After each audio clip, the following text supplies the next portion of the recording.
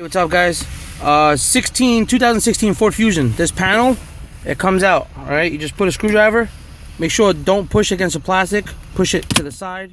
All right, you pop it out of place, and then push the end out.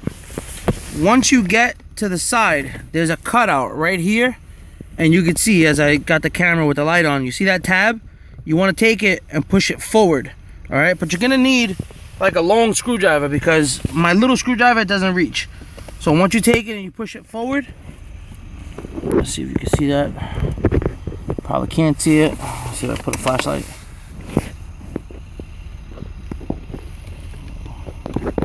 Yeah, it's kind of hard to get in there. It's like a tight space. All right, you see the right there? You just take it and push forward. Once you push it forward, you'll be able to get it into gear.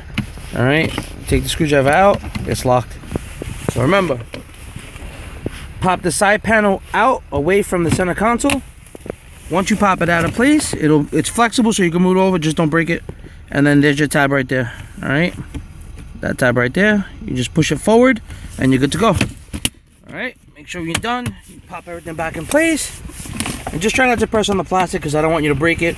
Also, please always remember to put the parking brake on, or if not, make sure you got the car hooked up. In this case, this car doesn't run, and I don't want to set the parking brake because if I can't shut it off, then you're gonna wind up dragging the car anyway.